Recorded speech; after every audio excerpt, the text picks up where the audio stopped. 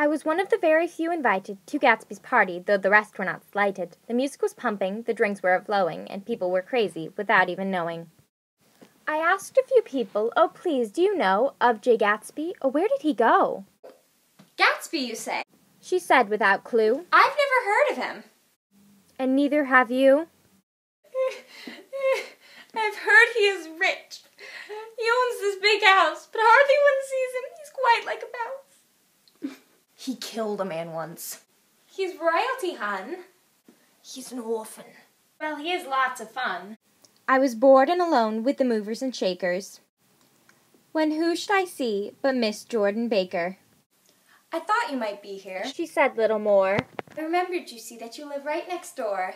We're terribly sorry that you didn't win. Interrupted a terribly strange pair of twins. They were dressed just alike from nose to knee, and they hardly thought to take a glance at me. We descended the stairs, Jordan and I, and met some new people by and by. Her arm was in mine, my arm was in hers, and I felt a message without any words.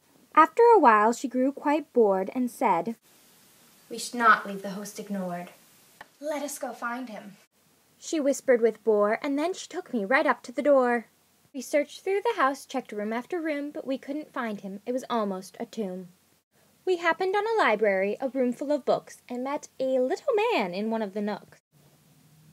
He was quite drunk, and I feared for his health, for as we drew near, he let out a yelp.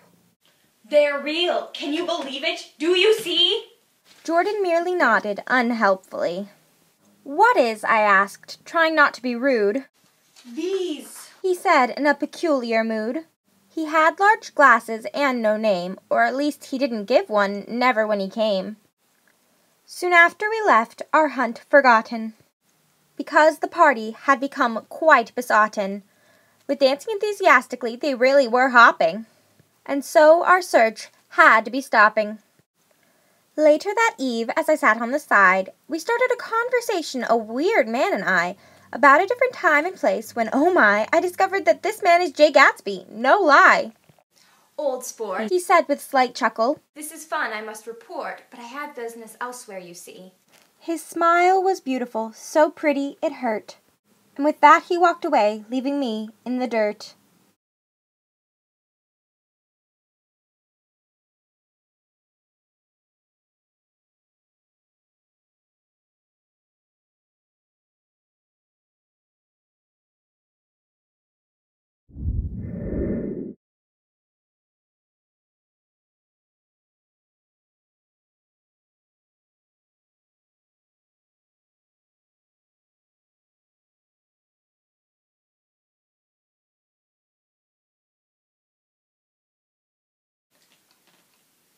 I'm literally just reciting the words to, All Star by Smash Mouth. I should have. They killed a man once. With a thick accent. No, it's not he killed a man once, it's he's an orphan.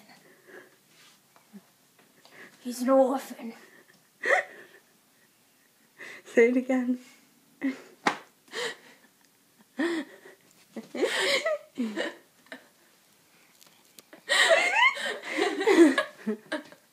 Okay. Oh, I'm an actress, I can do this. I'm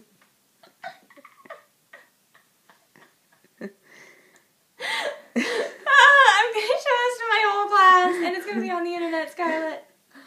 What am I doing? Okay. Mustache for this shot, so I'm just going to...